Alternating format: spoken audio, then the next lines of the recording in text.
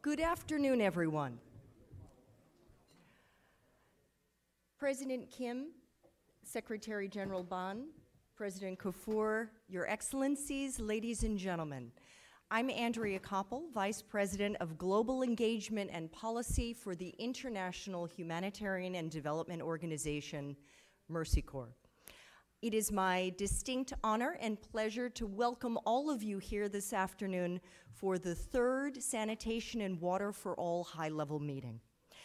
If you have any doubt just how far you've come in 4 short years since the first SWA high-level meeting in 2010, you've only to look at the stage. The fact that 2 of the world's most powerful and influential statesmen are with us here today speaks volumes about the importance that they place on the work that you're doing here at the high-level meeting, and the attention that your work is receiving at the very highest levels of the United Nations and here in the World Bank. So please join me in thanking both of these extraordinarily busy men for joining us here today.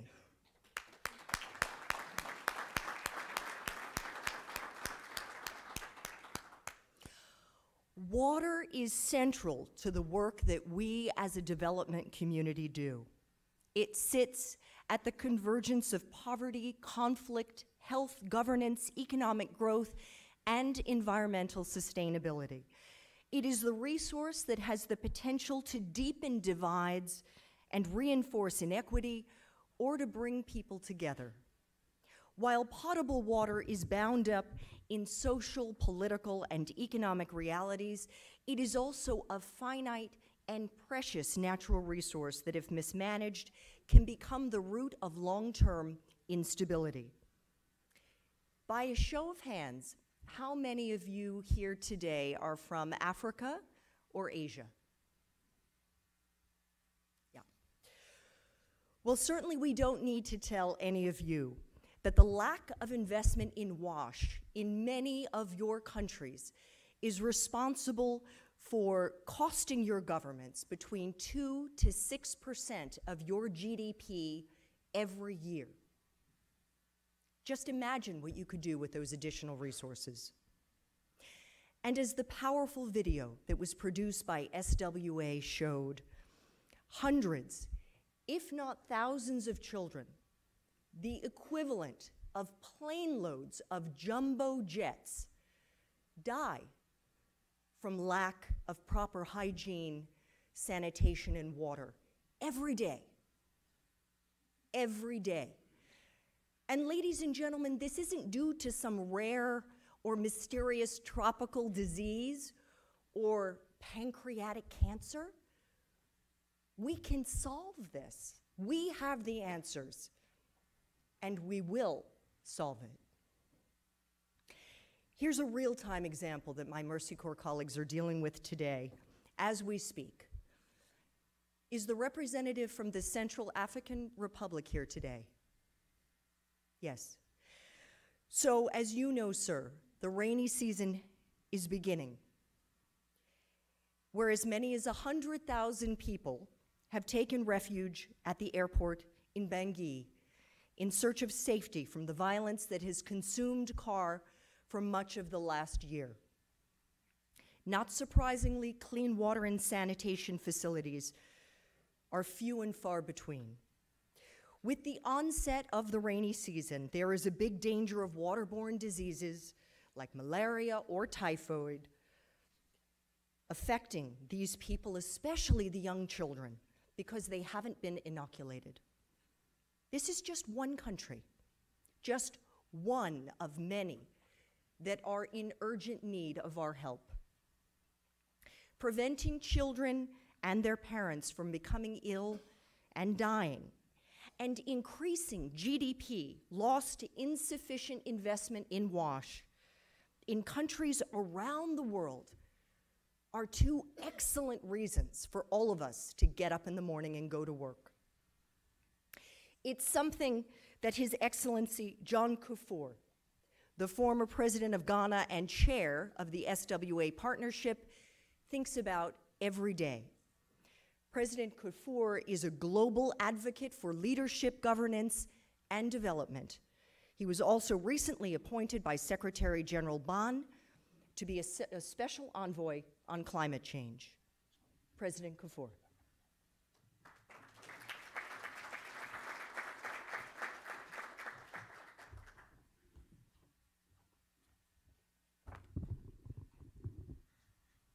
Many thanks, Madam Moderator, for the introduction. I firmly believe that potable water, sanitation, and hygiene are the most basic necessities for everyone. I also believe that it takes political will and a great convergence of committed stakeholders to fulfill those needs.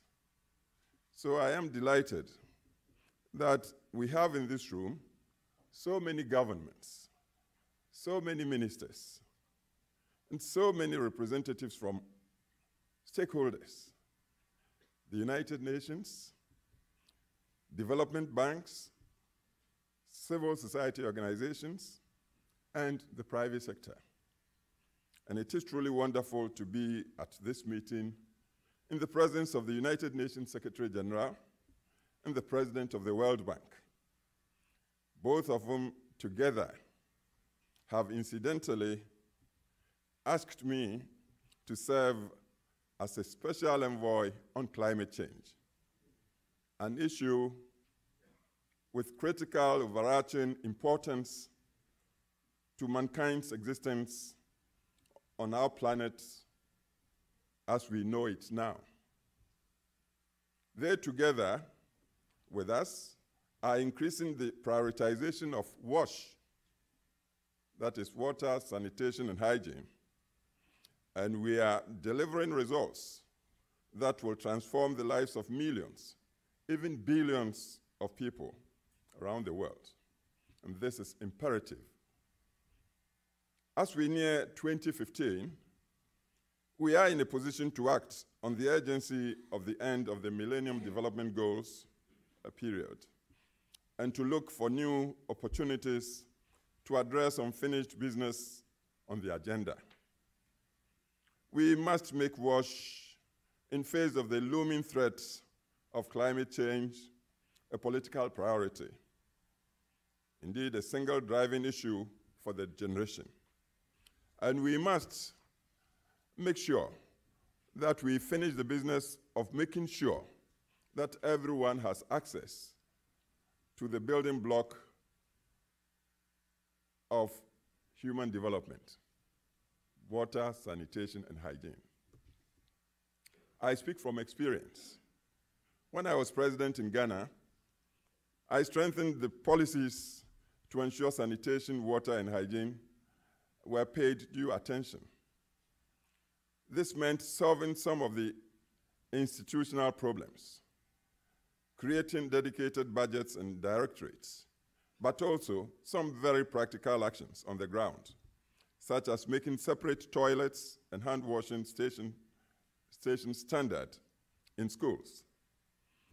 This protected the health of children and gave girls the opportunity to go to school where there were clean and private facilities. We must not forget the real impact our actions have on the people we serve. Sanitation and water for all is an important mechanism to not just learn from each other, but to also hold ourselves accountable for results. Results that benefit the poorest and most vulnerable people in 2012.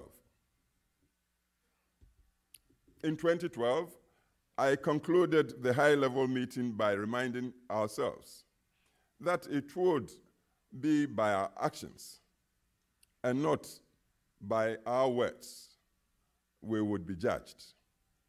I still stand by that. So I'm pleased that partners will talk today about commitments they have brought and how they will implement them. I'm looking forward to hearing some concrete practical recommendations today, both in terms of progress on the commitments made at our meeting 2 years ago and commitments planned for the future. This is truly a momentous meeting, and the growth of the Sanitation and Water for All partnership is no less momentous. I am honored to preside over it. Not only is the partnership able to convene the room of leaders as we see now, but also we are seeing real results at the local level. Government systems are strengthening. More funds are available, and they are being used more effectively. We can foresee the day when our name will have become our achievements: sanitation and water for all around the world.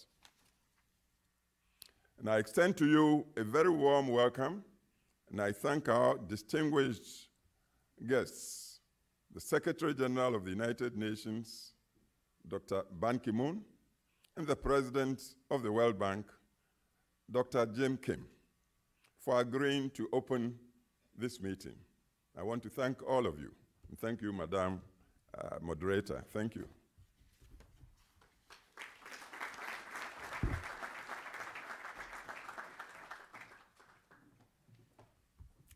Thank you so much, President Kufuor. Ban Ki-moon, as you all know, is the 8th Secretary General of the United Nations and the former South Korean Minister of Foreign Affairs and Trade. Since he stepped into his current role in 2007, the Secretary General has sought to promote sustainable development and to empower women, among many of his initiatives. Mr. Secretary General.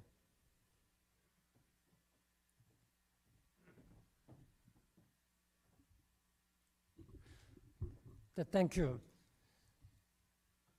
President Yong Kim of World Bank, President John Kufuor, Special Envoy on Climate Change, Excellencies, distinguished ministers, ladies and gentlemen. I'm inspired by this gathering, and I thank UNICEF for bringing us together. And I congratulate President John Kufuor on his leadership. All of you in this room have the power to improve the lives of millions of people around the world. We are now talking about the water. To me, it seems that there are many different understandings on water. Let me just say as beginning, when rich people spend money lavishly, people say that, well, he's spending money like water. That means water is just nothing. There is one thing. Then water can be also deadly forces. When there's a severe flooding, water can devastate whole of our lives and damages properties. Nothing can beat water. Even fire, people believe that the perception is that fire is a much more deadly force, but fire can be extinguished by water. Then can you see anything stronger than water? In the end, it is the water, which can be very deadly force. As a public service officer, I used to tell to my staff, do it as water flows. That means you do naturally. Water, in normal cases, never confronts people. Just when there are rocks, it just avoids rock and flows smoothly.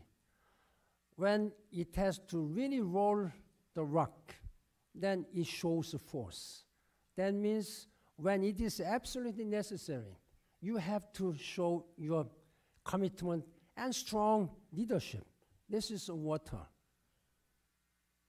Then, as a Secretary General of the United Nations, when I visit many countries, African countries, where people are really struggling to have just a bucket of water.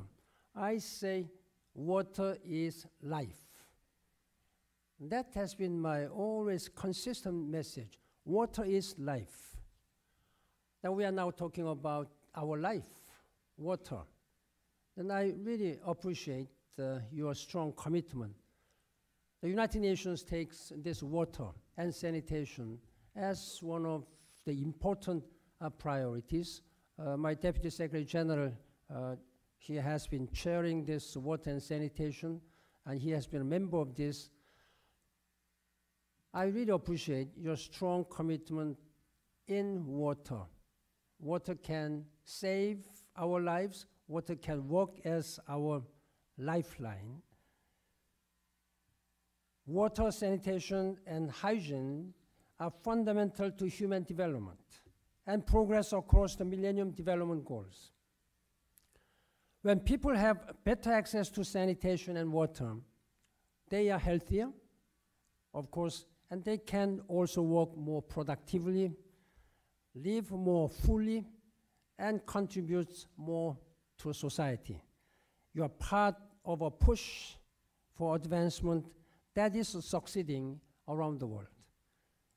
In just over 2 decades, more than 2 billion people saw improvements in their water supply. We reached that MDG target, but we are not stopping until we help the remaining 2.5 billion people who still lack adequate sanitation. We are especially concerned about 1 billion people who are forced to practice open defecation. Our partnership aims to provide water, sanitation, and hygiene to all people, wherever they live, and no matter how limited their resources are. The Sanitation and Water for All initiative can meet needs, and it can also contribute to human rights. If we reach our goals, we will correct inequalities between rich and poor, cities and the countryside, and men and women whose health is especially vulnerable to poor sanitation. Today's gathering can be a turning point. The momentum is already building. 2 years ago, at the Sanitation and Water for All meeting, participants made more than 400 concrete commitments. Since then, a fifth of those commitments have been met, and there have been good progress on many others. I applaud all of you who contributed to that success. You bring impressive commitment and rich experience to our global campaign. This is a diverse group of public health, development, and finance officials. You have different areas of expertise, but you can all see the value of sanitation and water for all. The benefits cut across health and economy. Action will empower individuals and drive progress across the society. There are 3 components of success. First, smart investment. We agree that spending on sanitation and water for all is wise. Our challenge is to do this in a way that is smart. Resources are scarce. With the right allocations, we can optimize the funds and reach all people in the world. Second, firm commitment. We need strong institutions to reach people living in slums and remote areas, and to make sure that services last. Our collective commitment will push us to the finish line in reaching the MDGs. And together, we can make sure that water, sanitation, and hygiene are integral to the post-2015 development agenda. Third, staunch advocacy. Funding and commitment are important, but we also need awareness. It's not always comfortable to talk about sensitive hygiene matters. Open defecation used to be a taboo topic, but we are speaking up to save lives. The United Nations is proud to have played a part in starting the conversation. In 2010, the General Assembly passed a resolution on closing the sanitation gap. To build on this, we issued a call to action on sanitation, with my Deputy Secretary General Jan Eliasson in the lead. As you know, he chaired SWA meeting in 2012. We are now launching a communication campaign to eradicate and inspire the public to take up the cause of ending open defecation. We welcome the support of all partners, including the World Bank. I look forward to hearing from Dr. Kim on his work. Around the world, the United Nations is supporting water, sanitation, and hygiene projects. UNICEF works in more than 100 countries to bring these essential services to people. The World Health Organization, the UNDP, and other agencies are taking action around the world. We are operating even in refugee camps, disaster areas, and other insecure environments where people most struggle to cope. In all of our efforts, we benefit from the valuable contributions of the Advisory Board on Water and Sanitation. I thank, even though he's not here, His Royal Highness Prince El Hassan bin Talal for his strong leadership. Ladies and gentlemen, this is an extraordinary alliance. Sanitation and water for all brings together governments, donors, development banks, UN agencies, and civil society. This meeting can generate the push we need for a major advance on sustainable development. Achieving sanitation and water for all may not be cost-free, but it will set people free.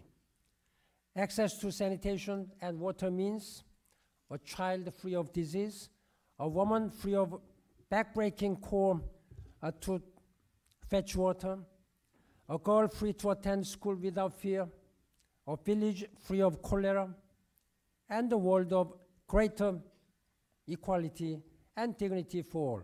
And I thank you for your commitment. Thank you.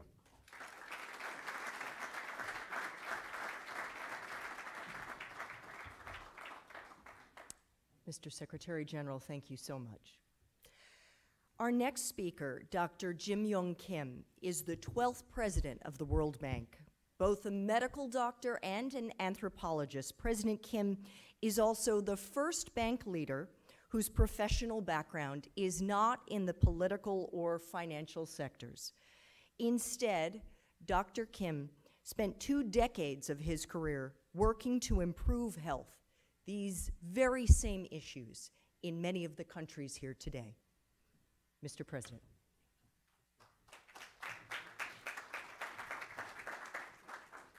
Thank you so much, Secretary General Ban Ki-moon, Your Excellency, former President John Kufuor, and Excellencies, I want to welcome you all here to the International Finance Corporation, our private sector part of our work. It's wonderful that we're here today to prevent the needless deaths of millions of people, most of them poor children, who die because of lack of sanitation. Today, 2.5 billion people do not have access to functioning toilets, causing 700,000 deaths each year. Over 400 million school days are lost each year. Girls and women are more likely to drop out of school because they lack toilets and risk assault when going out in open areas. There are also staggering economic impacts, not only from poor health and morbidity, but also from environmental and industrial losses. These economic losses are an estimated $260 billion per year. In Niger, losses account for 2.4% of GDP annually, and in India, they account for 6.4% of GDP. Last year, we announced 2 ambitious goals for the World Bank Group: to end extreme poverty by 2030 and to boost shared prosperity for the poorest 40% in developing countries. We cannot achieve these goals if we don't help our clients fix sanitation, which is directly linked to poverty. While the challenge is massive, I'm optimistic. We know the lack of access to adequate sanitation is fundamentally a failure of service delivery, and the poor suffer the most. To fix the problem, we have to take a rigorous and systematic approach to delivering on our promises, what we've been calling a science of delivery. But it will also require greater financing. In the last 7 years, the World Bank has committed, on average, over $3 billion a year to water and sanitation. Going forward, I hope we can do more. Not only in the magnitude of financing, but also in how this financing is used to reach the poorest. Each dollar we invest in sanitation has an economic return of more than $5. The World Bank Group is committed to doing our part, both in financing and improving delivery. Our new Senior Director of the Water Practice, Junaid Kamal Ahmed. Junaid, can you stand up, please? Thank you. He will work closely with all of you to develop a plan for sustained global focus and commitment towards sanitation and water for all. We'll work with leaders on a whole-of-government approach, teaming up with ministers of education to put sanitation facilities in every school, with ministers of health to add sanitation to health and nutrition programs, and with ministers of agriculture, the environment, and urban planning to include basic sanitation in their plans and programs that target the poor. And we'll support this through a complementary One World Bank Group approach, working across all global practices, leveraging our expertise in a range of sectors, including the private sector where we sit today. The entire purpose of the reorganization of the World Bank can be brought down to this fundamental issue. If we remain in our silos and think of water separate from all the other issues that come together to provide good delivery, then we would be failing you. So the promise we're making to each one of you today is that not only will we help you with your water and sanitation problem, but we will link the work in that field with everything else we do across your countries. We will broaden stakeholder engagement, including with leaders from the private sector, as I mentioned.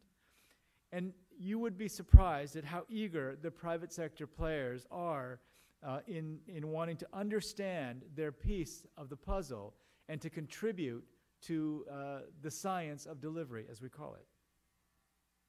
We're already in discussion with companies about how to better mobilize private sector financing and knowledge to improve sanitation.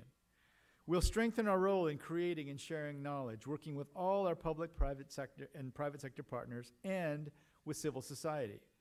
The experience of NGOs like BRAC in Bangladesh and Kenya Water for Health Organization can give us valuable insights.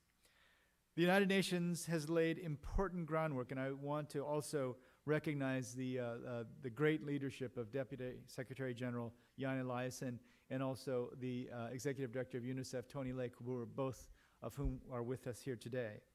The United Nations has laid important groundwork to raise global awareness and set goals around this critical issue.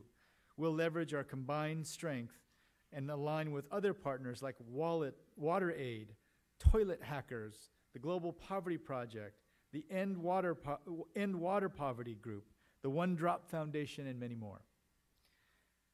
You, the finance ministers, have been absent from this conversation for too long. We want to ensure that you have the resources to prioritize sanitation in your country and that other ministries have the skills and knowledge they need to succeed. But today, we need ministries of finance to lead on sanitation. Our country directors are waiting to hear from you and look forward to helping you make access to sanitation services a priority. If we make smart investments in sanitation, we can boost incomes and economies and save millions of lives in just a few years. I look forward to working with all of you to make it happen. Thank you.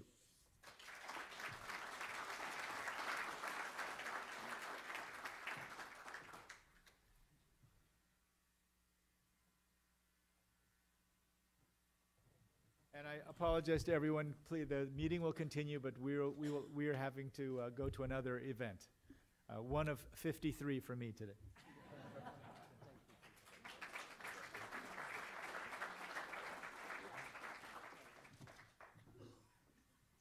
Thank you so much, President Kim and Secretary General Ban. Your Excellencies, before we move on to the next segment of our program, I just wanted to give you a quick overview so you have an appreciation for the flow of the afternoon. I'll be handing things over in a moment to the Executive Director of UNICEF, Mr. Tony Lake. Following his remarks, we're going to have the pleasure of two keynote addresses, one from a member of the high-level meeting delegation, and the other from the chief economist of the World Bank for the Middle East and North Africa region. Following those presentations, I will hand off the baton to the Deputy Secretary General, Jan Eliasson, who will then lead an hour-long conversation focused on the progress made against the various commitments from 2012. Then he will also talk about your commitments for 2014.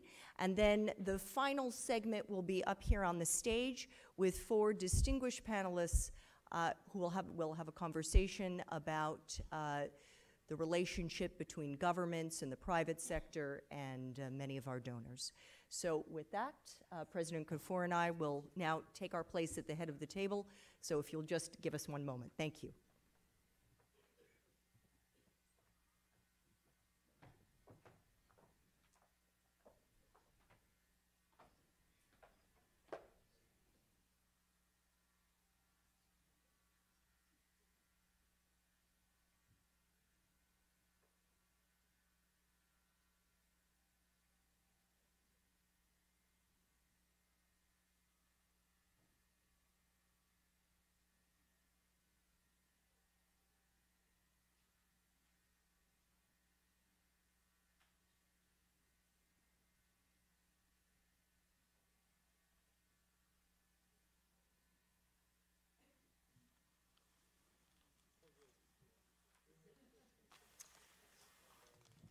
Okay, so hello again. Our next speaker, Mr. Tony Lake, has dedicated his entire life to public service. During that time, he's held some of the highest offices in the US government and since 2010 at UNICEF. And as the executive director will be quick to tell you himself, his present job is one of the best he's ever had. And we are so fortunate he's there. Mr. Lake. Thank you, Andrea, and if you will not repeat this to my former colleagues in the U.S. government, it is the best job that I ever had. Let me first thank the World Bank Group. For hosting this event. And let me say that every one of us in this room clearly has a deep commitment to our common cause. And what I'm looking forward to in this discussion then is this opportunity to translate that commitment into a practical daily reality for millions and millions of people around the world. And I'm looking forward to the discussion very much. Let me first make just a few brief points. WASH is a basic human right, and it's essential to all development outcomes. But when WASH-related diarrheal diseases claimed the lives of more than 500,000 children last year due to poor sanitation, poor hygiene, or unsafe drinking water, when 165 million children around the world suffer from stunting, which is often caused by these diseases in the earliest years, when children, and especially girls, are denied an education and dignity because their schools lack proper sanitation facilities, when poor sanitation and inadequate water supplies result in a loss of 1.5% of annual GDP annually. Just think of that, 1.5%. We must, all of us, face the fact that despite the progress, and there has been progress, too many are being denied this basic right. And too many development opportunities are therefore being wasted. The poorest and the most disadvantaged are the hardest hit. Far too often, where people live and their incomes determine their access to clean water and improved sanitation and hygiene. New data shows how inequitable progress has been the cause of populations already grappling with poverty and lack of access to health care, medicine, nutrition, and protection, and they are the ones paying the highest price. 9 out of 10 people practicing open defecation live in rural areas. Sanitation coverage in rural areas without roads can be half that enjoyed by rural areas with roads. In sub-Saharan Africa, more than 91% of the richest in urban areas enjoy improved sanitation, and in the poorest rural areas, just 15%. And rapid urbanization has seen the number of people without proper sanitation grow since 1990 by over 180 million people. And yet the economic gains from investing in sanitation and water are huge. As President Kim said, an estimated $260 billion annually in low and middle income countries. The message is clear. We must continue to push for universal access to water, sanitation, and hygiene for all children, no matter where they live and no matter what barriers stand in the way. Because when WASH improves for every person, lives are saved, nations become healthier, and economies grow stronger.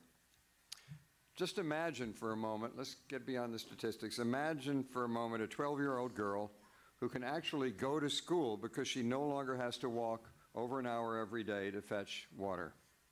Nor does she have to miss school during her menstruation or fear being followed or assaulted because her school now has clean girls-only toilets. The results of this for her? Her chances of infection and disease are greatly reduced because she now washes her hands after she uses the toilet. By staying in school, she's more likely to earn a decent wage in the future to support her family and less likely to be married early and become a mother far too early. So WASH is not just about sanitation, it's about health, education, economics, and children's rights. And so a very important point, as my sister Margaret Chan, yes, of WHO, as you all know, here would also tell you, we won't make progress on other development goals, such as especially in health perhaps, without progress on WASH. There are clear links, for example, between WASH and nutrition. Imagine a stunted boy who suffers from this irreversible affliction. He's shorter than he should be. He's behind his peers in cognitive ability. He's less likely to learn and to earn in the future, all from unsafe water or lack of hygiene that cause the diarrhea or the environmental enteropathy, words I never thought I would use 10 years ago, which led to vital nutrients not being absorbed and maintained by his body. Investments in WASH can prevent this, as India is proving. India has an estimated 61 million stunted children. That's about almost 1 out of every 2 children in India. So its government is taking action. India is now improving compliance rates for hand washing with soap in delivery rooms prior to initial breastfeeding, and is providing group hand washing facilities in 300,000 schools to complement the government-funded midday meal program. We're also seeing progress in Mali, where a Gates Foundation study, or supported study, of programs to improve access to private latrines and reduce open defecation found a 26% reduction in stunting as a result of this work in WASH. So we won't make progress on WASH without putting it high on the global agenda. The post-2015 agenda should include a vision of universal access to water, sanitation, and hygiene. Otherwise, we'll continue falling short of achieving progress in health, nutrition, education, and gender equality. So today's meeting is a chance for governments and donors and NGOs and international organizations and private sector partners to support this agenda with tangible actions on the ground, and to learn from each other and build the broad support required to carry it out. So thank you for being a part of this effort, and thank you thus for your commitment to the world's children. Thank you.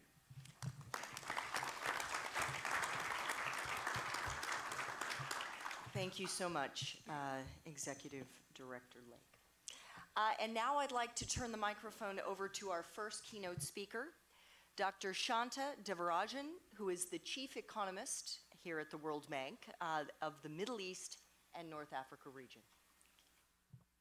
Thank you very much, and it's a pleasure to be here among some old friends and some new ones to talk about a very, very important topic, as some of the previous speakers have mentioned. But I want to start with a puzzle. You know, now we've got a lot of rigorous evidence that sanitation can be one of the most productive investments you can make, for the reasons that some of the previous speakers have identified. It prevents diarrhea in children, and if you can prevent diarrhea in children, you can also help address undernutrition, the thing that Tony Lake just mentioned, among children. And if children are better nourished, they actually learn more, their cognitive skills improve, they're actually healthier as adults, and they actually earn more as workers. So in short, the benefits of sanitation investments are huge. The cost-benefit analyses show that the rates of return on sanitation investment is somewhere between 17 and 55%. The benefit-cost ratio varies from about 2 to 8. So the benefits are about 2 to 8 times the cost. So the puzzle is why, when you all this evidence, rigorous evidence about the benefits of sanitation, the enormous benefits of sanitation, we still have 470 million people in East Asia. We have 600 million people in Africa and 1 billion people in South Asia without sanitation. In fact, I wrote a blog post once, you know that there are more cell phones than toilets in Africa today, just to give you an indication. Now, this is a puzzle for a couple of reasons, because first of all, at the individual level, no one cares about their children more than their parents. So why aren't the parents making these investments? And some people say, well, they don't know. They haven't read all these studies about the benefits. But I think we shouldn't underestimate the knowledge that people have. They used to say that about education too, that parents don't send their children to school because they don't know the value of education. That's completely not true. Poor people, illiterate people, have a better understanding of the value of education for their children than literate middle-class people. Now, it could be that people don't have money. Poor people, by definition, don't have as much money. But remember, they're making choices about spending what little money they have on lots of other things. And again, if the benefits are so huge, why aren't they spending it on sanitation? But then you can turn it around the other way, and that's where those of you in the room come in. Why aren't governments investing in sanitation? I mean, how many investments have you made that have a rate of return of 55% based on rigorous evidence? Right? This looks like a no-brainer for a government. My contention is that the resolution to this puzzle is that actually this is not the evidence that's relevant to the problem of sanitation. Because I'm sure as ministers of finance or secretaries of finance, or sometimes as a chief economist, you're besieged by various sectoral groups that come and say, you've got to do more in my sector. You've got to spend in my sector because the rates of return are huge. So you hear this I get, delegations from electricity, from transport, from manufacturing, and everywhere else. Right? And I think that's not the point. The point is that governments have scarce resources. So they should spend those scarce resources on things that the private sector would not spend on. Because that's the only way you can actually make a sensible choice among the different competing ends. And that's where, to use a sort of economist term, they should spend it on goods that have an externality. The classic example being pollution, where the individual who pollutes does not bear the costs. And so if government spends on addressing pollution, you can actually make society better off. But the private sector does not have an incentive to do it because they're not bearing the costs. Now, sanitation, or its converse, open defecation, is a classic externality. when you openly defecate, I don't know, is that the way you say it? You are actually imposing a cost on the rest of the community. Not just to yourself, not even just to your children, but other people, because it goes into the water system, it goes into the food chain, and other people get the bacteria, and then their children are sick, and their children are undernourished. So, and now we have some evidence, not the ones that I was citing earlier, but there is some really interesting work that calculates this externality. There are studies in Maharashtra of the village level sanitation program that shows that when you had a village level sanitation program, there are children from households that did not use latrines whose health improved because the neighbors were using latrines. In fact, they've quantified it. In rural, this is for rural India as a whole, the reduction in diarrhea incidence for households that didn't use latrines was half of the reduction of the households that did use latrines. So you get a 50% reduction as an externality, right? This is huge. This is massive. And this is the strongest case for public spending on sanitation. It's not those high rates of return, it's the externality, and this is what governments should be focusing on. Indeed, I would say, and this is not I hope you don't think this is sort of economist fine-tuning or something esoteric. This is really fundamental, because I think neglecting the externality aspects of sanitation can lead to some real disasters. Right? Because as you know, as finance ministers, you would know that you're under a lot of political pressure to spend on lots of things. And if we spend on private goods, if governments spend on private goods, that crowds out what it could spend on public goods like sanitation. And the point is that private goods are enjoyed. You know, when the government provides private goods for free or very low cost, that's enjoyed by people who may not be poor. And people who aren't poor, or people who are rich, can be politically very powerful. And they will lobby to keep those private goods at the expense of sanitation for the poor who have a very little voice. So you've got a political system that combines with these private goods to conspire against the sanitation system. And we have to fight that. And let me just, I realize that one of the previous speakers is a physician, but this is actually in the health field, this is a real crucial problem, because most health spending is on curative care, which is a private good. And the amount that's spent on sanitation is tiny compared to that. But remember, there's a very powerful lobby of physicians and the non-poor who want to keep that spending going. And again, the losers are the poor who miss out on sanitation spending. The other reason why you might actually go wrong if you don't take this externality into account is in the delivery of sanitation services, what Jim Kim was referring to earlier as well. There was a program in India, a sanitation program, which was giving out free toilets to people. And diarrheal incidence wasn't going down, right? And what they found was these people who got these free toilets were not using them, shall we say, for the purposes to which they were intended. They were using it for grain storage. One woman used it as her prayer room, right? But none of them, I mean, they weren't using it for the very purpose, and the open defecation just continued to go on. Meanwhile, just to the east in Bangladesh, there was a very successful sanitation program, the Total Sanitation Program, run by an NGO financed by the government.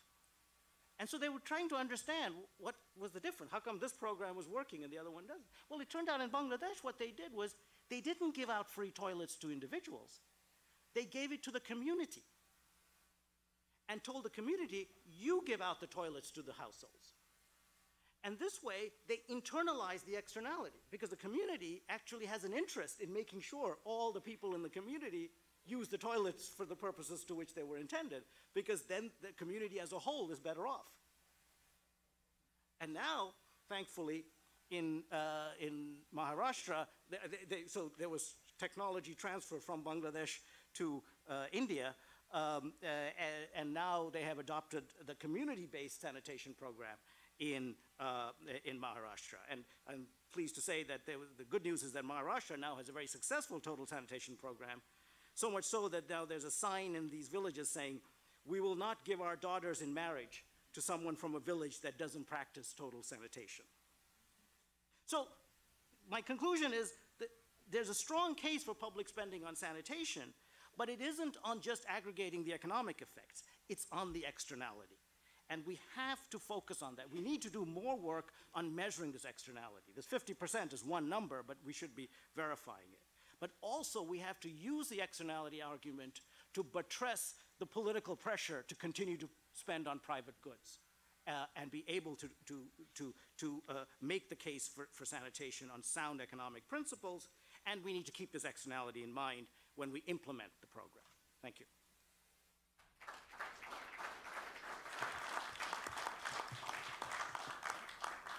Thank you so much, Dr. Devarajan. Our second keynote speaker is the Honorable Sufian Ahmed, the Ethiopian Minister of Finance and Economic Development. Distinguished delegates, ladies and gentlemen, it is my great pleasure to speak at this important meeting. I strongly believe that this meeting, which brings together governments, donors, civil society organizations, and development partners, will be a decisive milestone to collectively break down the critical barrier to achieving sustainable sanitation and drinking water for everyone in the world. It is also an honor for me to deliver this keynote address and share Ethiopia's experience with the sector-wide approach and the effective use of public finance to accelerate progress on water and sanitation. I would like to thank the organizers for the opportunity. Over the last decade, the government of Ethiopia has been striving to make a sustainable progress toward poverty reduction and sustainable development with a vision of building Ethiopia's renaissance. To set the necessary basis for inclusive and sustainable development with its all three dimensions, Ethiopia has been registering a sustained double-digit economic growth during the last decade, which makes the country one of the few non-oil producing countries experience such rapid economic growth. Currently, we are on a promising trajectory to achieve most of the MDGs, as well as realizing our vision of becoming low carbon emission middle income country within a decade. Excellencies, the government of Ethiopia has put guaranteeing full access to the basic social services and infrastructural amenities to all at the heart of its pro-poor growth strategy. To implement the strategy, more than 65% of the public expenditure has been spent on pro-poor sectors, such as education, health, agriculture, rural roads, energy, and the water and the sanitation. Ethiopia recognizes water and the sanitation not only as an economic good, but also as a basic right of all human beings to have access to clean water and the sanitation at an affordable price. As clearly outlined in our constitutions, all persons have the right to live in a clean and healthy environment, and to the extent the country's resource permits, policies shall aim to provide all Ethiopians access to public health and education, clean water, housing, food, and social security. To realize this broader objective, my government has implemented comprehensive policies, strategies, and programs. The National Water Resource Management Policy laid out a framework to implement community-based water supply, sanitation, and hygiene intervention in an integrated manner. To further elaborate, the Water and the Sanitation Universal Access Plan was formally established. The WASH Memorandum of Understanding was also signed in 2006 to provide an integrated institutional framework for WASH service delivery at federal, regional, district, and the community level. The WASH Memorandum of Understanding and the Universal Access Plan together provided a much-needed foundation for national WASH program for both government and development partners, and it also served as an important milestone in the context of donor alignment and harmonization. Moreover, the country's successive medium-term plan, such as Plan for Accelerated Sustainable Development to End Poverty and the ongoing Growth and Transformation Plan, reaffirmed the government's commitment to extend water and sanitation services to underserved households and the population at large. The plan set its target far more ambitious than the MDGs. It aims at increasing urban and rural potable water coverage to 198% by the end of 2015, respectively. It also targets to reach 100% access to sanitation by 2015. In addition to providing the necessary institutional and policy framework, the government reinstated its commitment by allocating significant amount of resources to achieve the Universal Access Plan Over the past few years, resource flow to the WASH sector from all sources have been rising steadily, growing by about 400% in the 5 years from 2003 to 2008. The government provides the single largest source of funds through a federal block grant channeled directly to regions and districts. The sector also receives funds from a large number of diverse sources and through an equally wide range of channels. As a result of the high priority given and the several simultaneous efforts made by the governments, NGOs, development partners, and the communities to address the challenges in the sector, Ethiopia has made a remarkable progress toward achieving universal access to water and sanitation. Starting from a very low base of 19% for water supply and only 3% for sanitation coverage in 1990, the overall access to water supply and the sanitation facilities have expanded to 68.45% and 67% in the fiscal year 2012-2013, respectively. During the last Ethiopian fiscal year alone, additional 10 million people got access to potable water from the expansion of water supply coverage. Despite the progress, however, the sector is not without a challenge. Some of the challenges faced by the sector includes capacity and human resource issues, high government staff turnover, geographical inequalities, operation and maintenance issues, lack of water well drilling equipment and technical expertise, delays related to offshore procurements, donor fragmentation, and the lack of coordination and the lack of strong contractors working in the sector. Withstanding the challenge faced, I believe that the following key success factors and the lessons learned, which were determining factor of the progress achieved so far, are worth mentioning and to share with you. First, the commitment of the government to achieving the goal set nationally and internationally is a critical factor. In Ethiopia, this has been manifested in many ways, such as the provision in the Constitution, the inclusion of the sector in the main pillar of successive medium-term plans, continuously increasing trends of allocation of public funds, and the creation of a strong coordination mechanism. Second, it is apparent that if WASH program is going to be successful in a sustainable way, countries must ensure that they have technical capability and institutions that produce technical experts at the required level, quantity, and quality. Thus, it is important to develop and invest a minimum package for wash capacity at sub-national level, and this should be linked to the achievement of the Universal Access Plan and the sustaining the services provided. Investment in capacity also needs to be linked to a minimum investment for the development of sustainable wash infrastructure.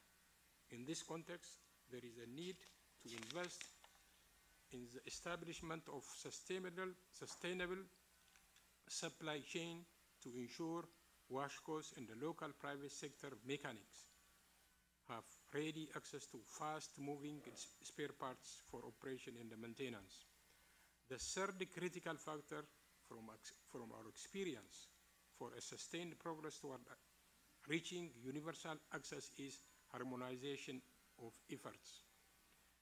Given the importance of the sector, there is a huge presence of development partners supporting the effort of the government. Therefore, it is very critical to ensure harmonization of donor rules and procedures in terms of planning, implementation, reporting, monitoring, and evaluations. However, our experience shows that it is not an easy task to bring donors to a consolidated pool funding and joint program arrangements, as some development partners still prefer to operate in project model using their own rules and procedures, in which each modality has its own system for budgeting, planning, implementation, and reporting. This situation is highly inefficient and most importantly weakens much of the limited capacity available.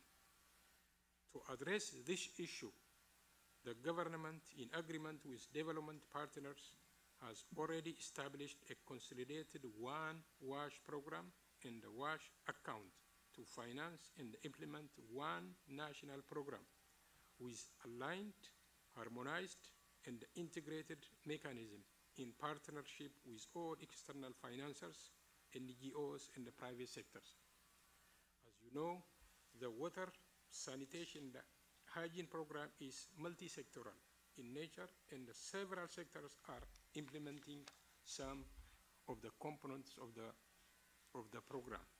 Ensuring effective coordination among governmental and non-governmental institutions and the sectors is a precondition for the successful implementation of the program. Therefore, establishing all-inclusive and transparent coordination mechanism is among the key lessons that are worth noting. In Ethiopia, the 2006 WASH Memorandum of Understanding between the water, health, and education sectors and the one national WASH program were a great step forward for coordination, investment planning, and implementations. Finally, addressing inequalities is a vital area where we should be critically mindful. If a country is going to achieve universal access, the disparities that may exist in various parts of a country needs to be addressed. Cognizant of this fact, the government of Ethiopia has given more emphasis to developing regional states with packages specific and compatible to the situation of the regions. Distinguished delegates, the progress we made so far is not only the result of government's effort, it is a result of unconstrained effort from our development partners, NGOs, and the community itself. I would like to take this opportunity to congratulate and thank them all for the progress we have made so far. In conclusion, although we are well on track to meet the MDG target on water and sanitation, there is a lot more needed to be done to achieve the universal access plan. So far, only less than half of the resources needed to reach this goal has been committed. But being here today, seeing the commitment and enthusiasm in this very room with this diverse and prestigious group, I am convinced that we will undoubtedly deliver our commitments. I thank you very much. Mr. Minister, thank you so much. And now it's time to hear from all of you about the achievements that you've made over the last 2 years and about your future commitments. To moderate the next hour is the Deputy Secretary General, Jan Eliasson, who I had the pleasure of getting to know many years ago when he was the exceptional ambassador from Sweden to the United States and later Sweden's foreign minister. As you know, he's held many other important roles over the years. Mr. Deputy Secretary General. Thank you very much, Andrea, and ministers, colleagues, dear friends. It's great to be with you. I can tell you it's homecoming. I was moderating this debate 2 years ago, and John Kufuor was in the room, Tony Lake was in the room, Barbara Frost was in the room, several of you ministers were in the room, and I can tell you that was the best meeting I have ever attended on the water and sanitation issue. Why? Probably because we were such a diverse group, and particularly you were there, the ministers of finance, ministers of sanitation, ministers of economic planning, who could go home to your governments, to your countries, and send the message about the importance of sanitation, both from the perspective, the right thing to do, but also the enlightened self-interest, as we heard from the chief economist of the World Bank right now. And then also in the room, we had all the actors there who could gather around the problem. We should try to start to think and work horizontally and not vertically. We live far too much in silos. We have to go across the board and put the problem in the center and then ask who can do something about it. And that is why that meeting 2 years ago was so good. Tony Lekkenoff and others all talk so much about that. I'm so glad that we now do it again. And the reason why I can continue to be very satisfied looking back at that meeting is that so many of the commitments made at that meeting, and subsequently, I think around 400 commitments. Out of these 400 commitments, 80 are fully achieved. 160 are about to be achieved, and work on progress on several others. And this concreteness is what I think this meeting brings to the work on our water and the whole wash sector. And this has been one of the most neglected areas. It's absolutely unbelievable that sanitation is the most lagging of the goals, in spite of the obvious benefits. The benefits is not only for water and for the wash sector and health, it's also for education, gender equality, extreme poverty, child mortality, the stunting of children. You can go across the whole development agenda and you see the benefits of it. So therefore, I really hope that this becomes a strong, vital tradition, this type of meeting, and that we realize that we have still a job to do. This glass of water, tap water, probably could be taken from the toilets out here, is a luxury still for 768 million people. 2.5 billion without sanitation and 1.1 billion practicing open defecation. 2,000 children under the age of 5 dying every day. The reason I got involved in this 20 years ago, when I was emergency relief coordinator for the UN, was that I saw children die in front of me, diarrheas and dysentery and dehydration. And this must stop, and I think we can do it. And I have a written script, and I'm telling my colleagues, sorry, I want to hear from you instead. And I've been advised by the Secretariat that there are a number of member states here, and also 1 or 2 NGOs and the Bill and Melinda Gates Foundation that have offered to give comments. But I will really ask you to do something extraordinary, and that is to speak for, let's say, 2 minutes and as interactively as possible, so that we can finish by, Andrea's promised that we could go on until at the latest 4:05. So we have 50 minutes left. And I will start with a person who I think can speak on behalf of several, and that is my friend, since I was in Nigeria only 2 weeks ago. We spoke about this, Sarah. I think I can say that we are friends. The president of the African Ministers' Council on Water the Minister of Water Resources of Nigeria, Sarah Reng Ochekpe, because you have now followed this meeting yesterday with the sector ministerial meeting, and you have listened to the country commitments, and I would like to ask you whether you could give us the highlights in possibly that tremendous challenge of a couple of minutes, so that we then would listen to at least 12, 13 other of the colleagues around the table. Sarah, you have the floor. Thank you very much, the Deputy Secretary General.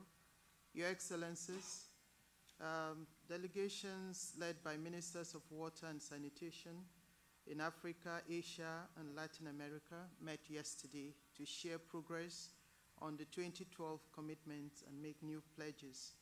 Following national consultations, 44 countries made 265 commitments to accelerate and improve sanitation, hygiene, and water service delivery. Sector ministers endorsed a bold vision of universal access to wash, set within a broader vision of economic growth. Commitments set ambitious national targets and established new commitments for eliminating open defecation. Responding to your call to action about half the country's pledge to eliminate open defecation by 2025. Achieving national targets demand better targeting of investments to accelerate progress on sanitation and hygiene. To this end, 60% of countries committed to increase sector financing from domestic sources. Ministers also recognize the imperative to reduce growing inequalities. Sustainability depends on strong institutions at national and local levels. Nearly two-thirds of countries made practical commitments to increase the capacity of sector institutions. Many made pledges to improve coordination between sectors.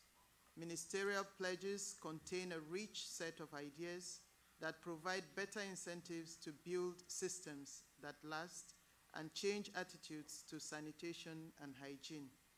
Delivering this rich set of commitments requires partnership. We need finance ministers to recognize the value of investing in sanitation, hygiene, and water. We also ask donors to commit to a much closer alignment to our national plans. Please join us to turn these commitments into reality. I thank you very much.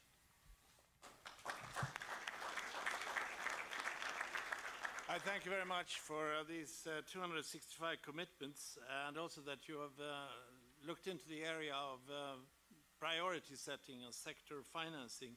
But I also think another issue is how we build up institutions and legal structures to deal with the water and sanitation and the open defecation challenges. And therefore, I would like to turn to Minister Amara Konneh. We talked about fragility of states yesterday, and now if we could hear from you about what your president and your government has established, namely a National Water Resources and Sanitation Board.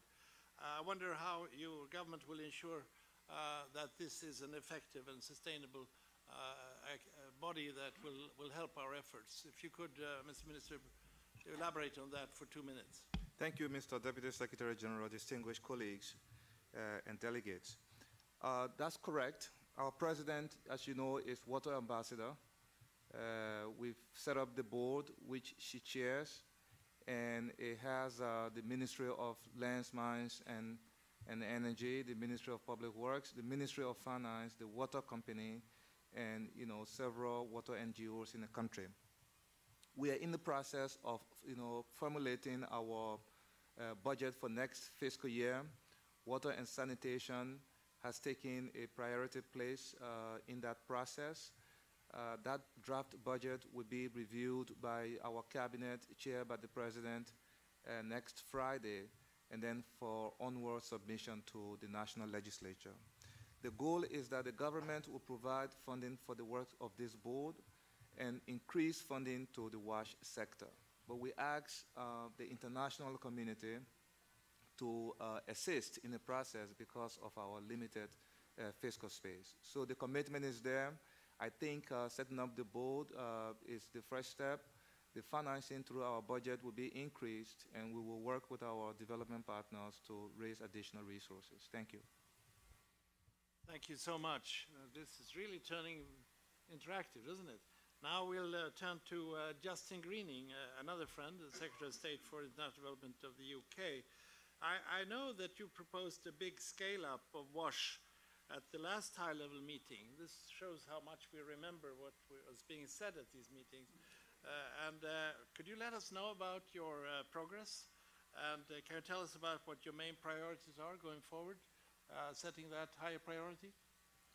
Sure, thank you, Mr. Eliasson. We did indeed, 2 years ago in this forum, commit to investing in this area. We committed to support 60 million people to get access to improved water, sanitation and hygiene by December 2015. And today I can confirm that the UK is on track to meet our commitment that we made. We're delivering most of the results through our bilateral programs in 17 countries, and we've scaled up our work in Ethiopia, Liberia, Sierra Leone, Tanzania, Zimbabwe, and indeed last autumn we started a new program with UNICEF to reach 5 million people across about 9 countries. And today I'm announcing 3 new partnerships with consortiums of NGOs and private companies led by Oxfam, Plan International and SMV, and these programs will reach about 4.7 million people. I think, as it's been said, this is important because we should also at this time be looking to the future to understand how we can make sure that water and sanitation is addressed in the next post-2015 development framework, and the UK government strongly endorses the report of the high-level panel, which very much emphasised the need to focus on water and sanitation. In terms of our priorities, I'd like to briefly mention 3 key issues that we think are central for better water and sanitation services. First of all, reaching women and girls. Secondly, ensuring sustainable investments. And then thirdly, improving development effectiveness. As we've heard, improved water and sanitation is critical for women and girls. It's women and girls who are carrying water to their homes, often from distant sources, who are put at risk of sexual and other violence because they don't have a toilet at home and have to venture out after dark. And I think if we want to improve opportunities for women and girls, which is certainly something that's at the heart of DFID's work, then getting access to water and sanitation services is vital.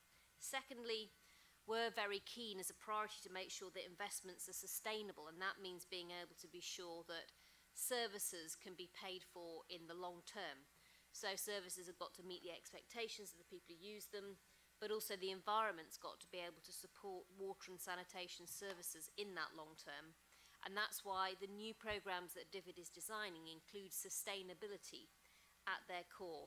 And then finally, partnership is also critical. And next week, I'll be co-chairing the Global Partnership for Effective Development Cooperation in Mexico, and that very much recognises the importance of finance from a range of sources, whether it's domestic resources, private sector, donors, all coming together to meet development challenges. And that partnership is very much based on shared principles of country ownership, focus on results, inclusive partnership, transparency and accountability.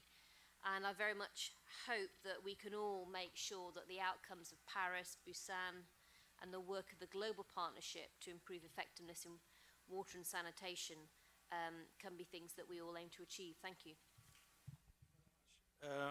I think it's very good that you brought up the partnerships issue, again, this horizontal approach. And I'm also glad you reminded us that we have an ongoing negotiation now, starting in New York, on the Sustainable Development Goals. And of course, the water and sanitation issue figures very high up on that agenda. And here I think we have to combine the beauty of the MDGs, which were in fact vertical and silos, but still extremely solid and very measurable, very concrete, with this view that I claim is so important, namely that it connects to other areas. So this is going to be a great challenge to both get these earlier standalone goals, which had that sort of visibility and concreteness, but also make sure that we see the dynamics of connecting to other sectors.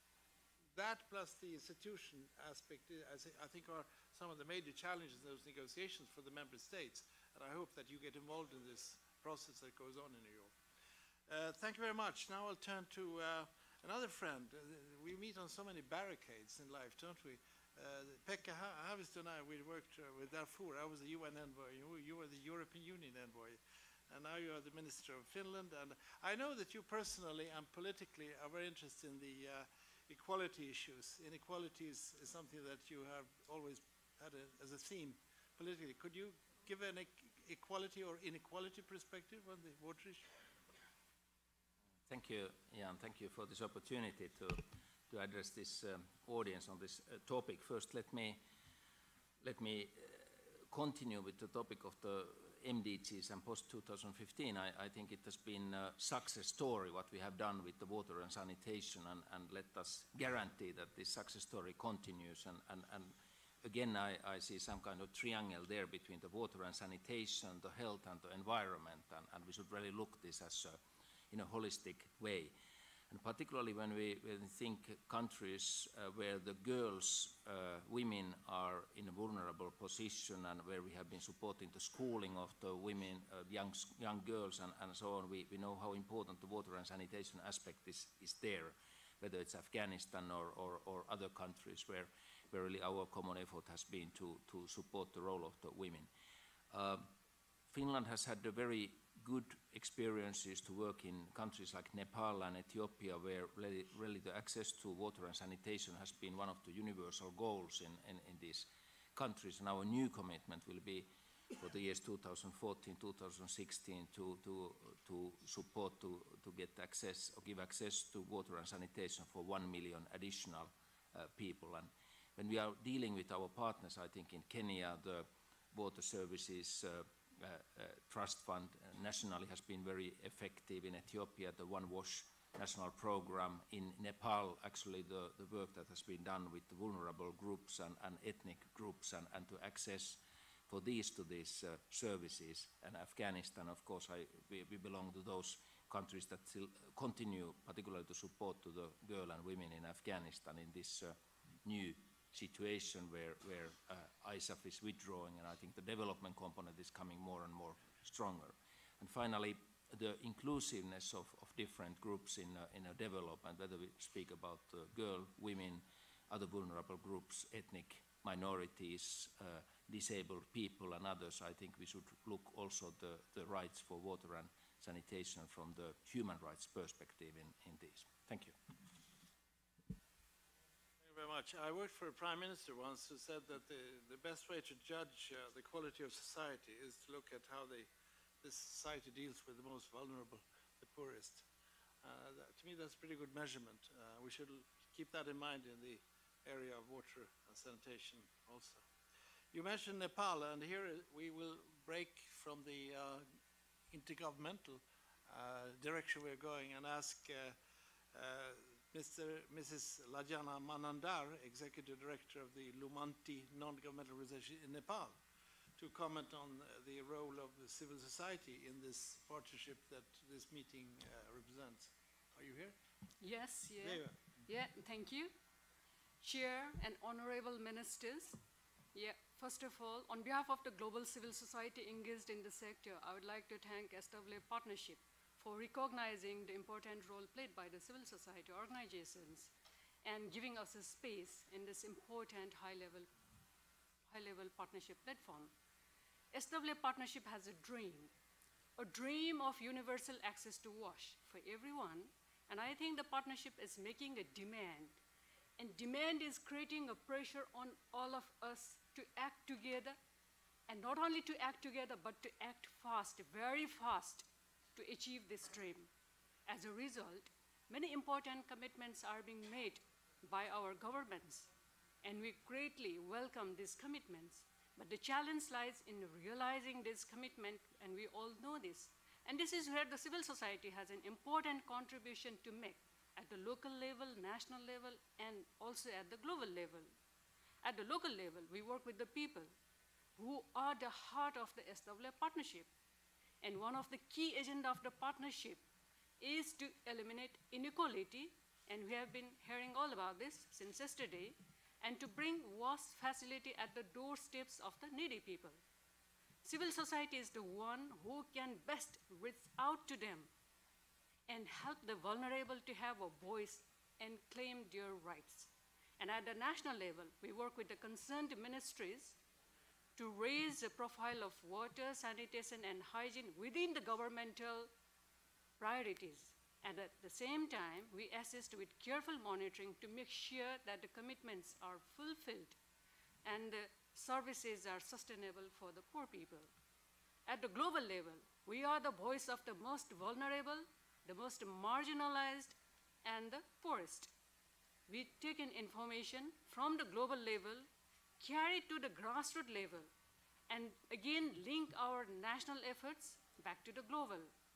Overall, we, the civil society organizations, are essential partners and work with others to keep the ball rolling until we achieve our common goal, and that is universal access to water, sanitation, and hygiene, and that means bringing a life and dignity to the people.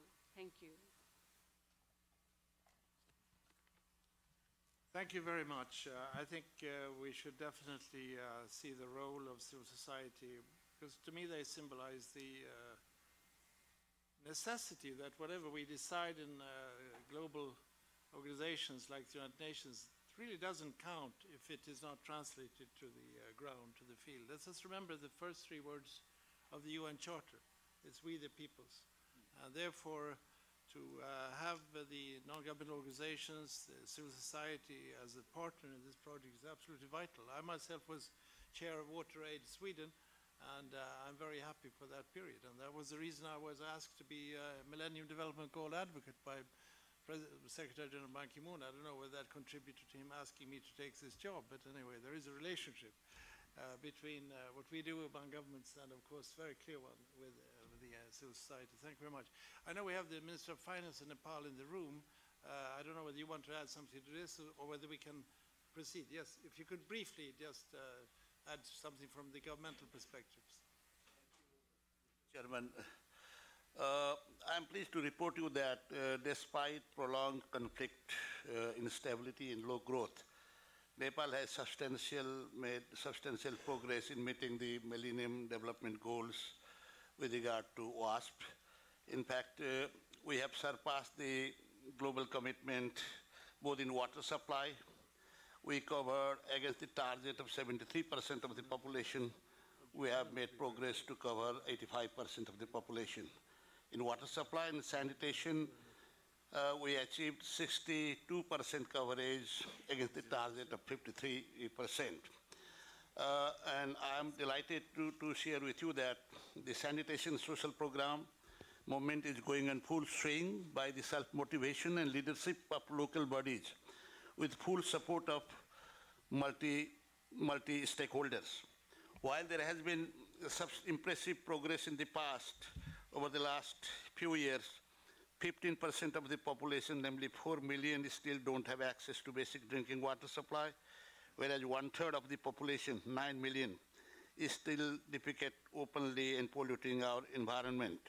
Moreover, there are disparity between districts, ecological zones, caste, and ethnicity. We have as many as 11 districts, mostly from hills and mountains, that have less than 75% water supply coverage. In case of sanitation, there are 14 districts having less than 35% coverage. In order to overcome these challenges, the government is committed and firm to move WASP sector towards swap arrangement programming approach in line with aid effectiveness principle. The funding need until the year 2017 is $2.349 billion. Government is committed to provide $0.365 million. The funding gap is approximately $1.9 billion. The focus in the coming years will be on water supply coverage 93% until 55. By the year 2017, we will have universal access to basic water and sanitation. We expect generous support from the international community to meet the funding gap we have. Thank you very much. Thank you so much. I understand that the Minister of Finance of Madagascar has to leave very soon, has asked to come in briefly here, and I know that you are in favor of strengthening local government. And this is an aspect of our work which I think is absolutely crucial. How do we reach out to local government? And maybe you would like to say something about your perspective on this subject.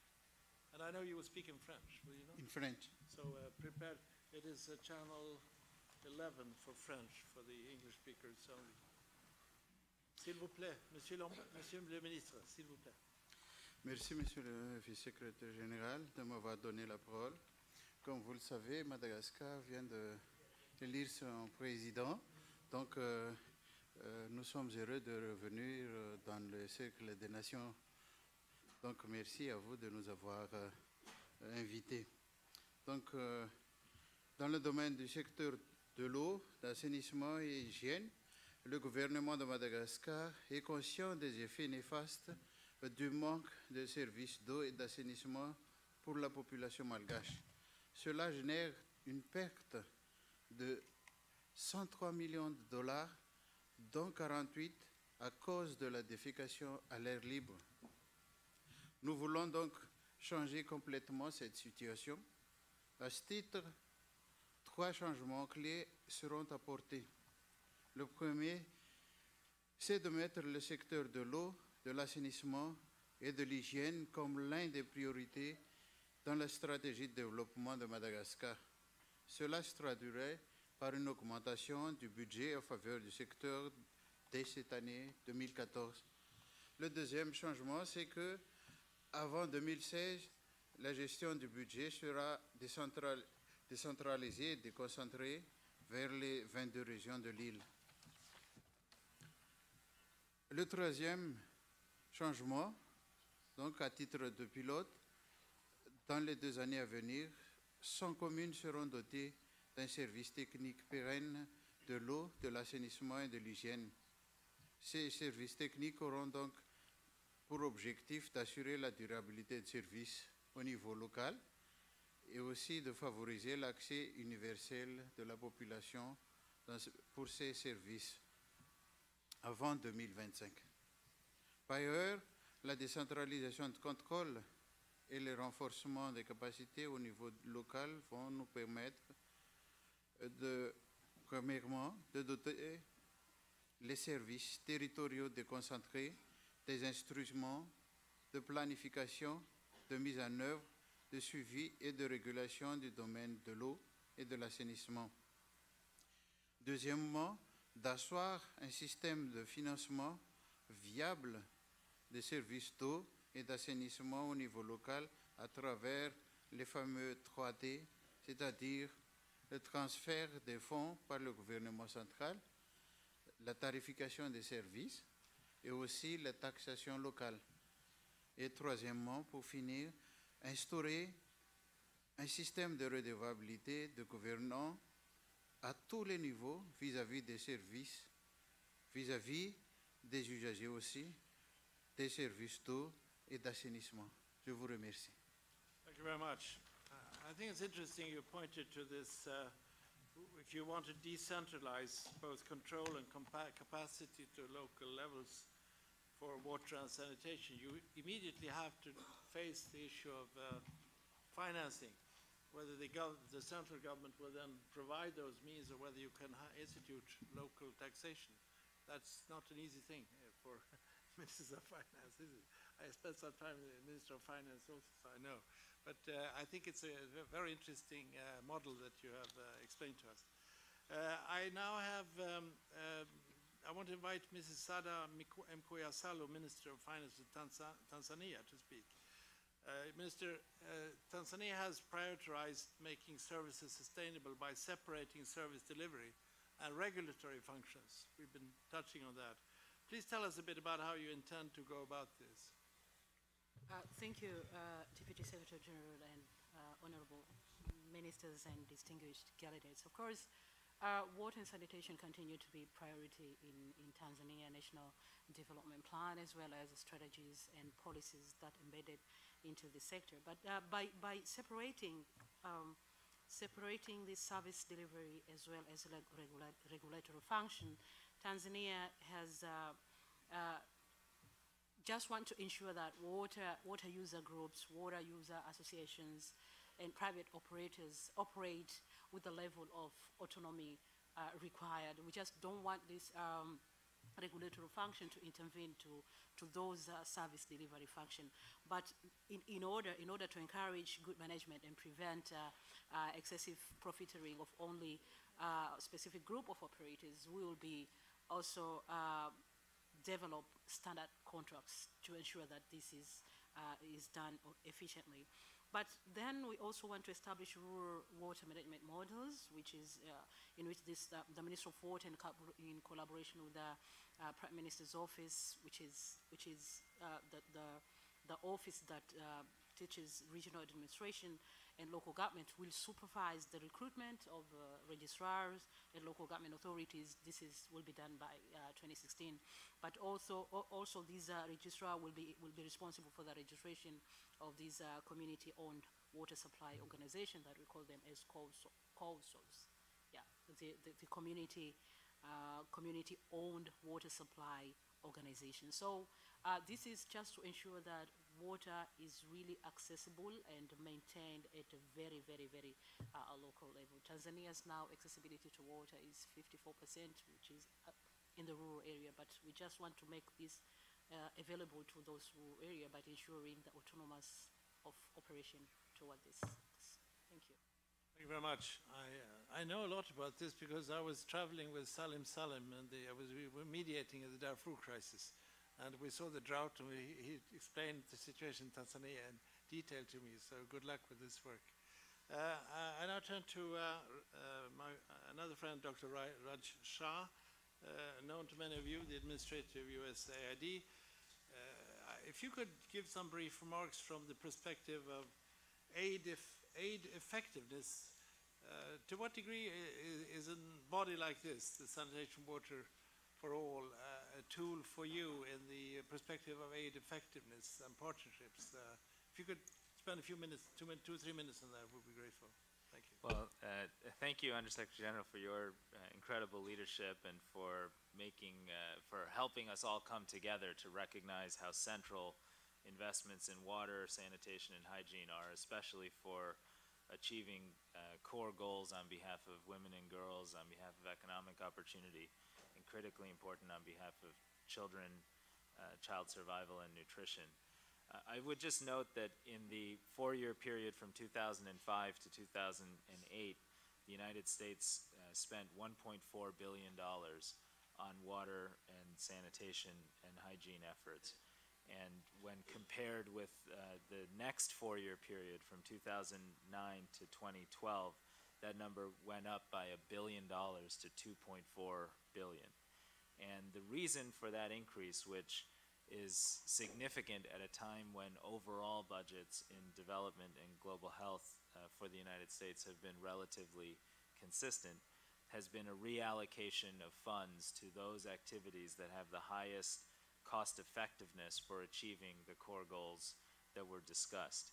And so we're actually very proud of the fact that between the 2009 and 2012 period, our total funding allowed us to reach 36 million people with water, sanitation, and hygiene interventions. And those were mostly new people who we hadn't previously reached before in very resource-poor settings. So in that context, when we went about creating a water, sanitation, and hygiene strategy, the goal was to define a measurement framework that allowed us to link our investments to results, to identify a partnership framework that recognized that that the majority of resources going towards these efforts come from countries themselves, and we play a modest but sometimes catalytic role, and to explore unique efforts to bring new science and technology ranging from improved and low-cost water filtration to public-private partnerships that help to distribute different forms of water purification. I just want to highlight that in preparation for today, we wanted to highlight a few core commitments we can make. The first is USAID will plan to reach 6 million additional individuals with sustainable access to improved sanitation by 2018, over and above our current levels, by ramping up our sanitation programming in 12 countries. We also will develop a knowledge platform around sustained water and sanitation services to help learn in that context, and we're proud of our partnerships with the Gates Foundation and the World Bank and UNICEF in that regard. And third, USAID is committed to making its nutrition investments more effective by integrating key hygiene elements into the 1,000 Days programs that Tony is here, that Tony has helped lead on all of our behalfs. And I think for all of the work that we do in this space, the recognition that integrating these efforts gets us the best value for money, especially against saving children's lives, very much motivates what we do. So thank you for the opportunity to be with you, and thank you for your great leadership here. Thank you very much. I don't think I mentioned the call for action that we launched last year for sanitation. I really would like to appeal for your help on this. The Secretary asked me to launch this appeal for action on sanitation. If we can succeed in really giving a boost to the work on sanitation, we could achieve something important, which even will affect the negotiations on the next goals and targets. Namely, we could prove that we can indeed accelerate the achievement of the MDGs. If sanitation is the most lagging, let us prove that we can do it. And I know USAID is very much behind this, but also I hope all of you see the merits of doing that, not only from the perspective of helping people in the world who are suffering, but also that by this we could really send a very important signal. You can make a difference. Now I'll turn to Dr. Chris Elias, President of Global Development at the Bill and Melinda Gates Foundation. Your commitments include resources to develop new tools and new approaches to address the challenge of containing and treating human waste. Could you briefly tell us something about this? Sure. Thank you, Deputy Secretary General. For all the reasons you've heard, the Bill and Melinda Gates Foundation makes significant investments in water, sanitation, and hygiene to complement our other programs in global health and development.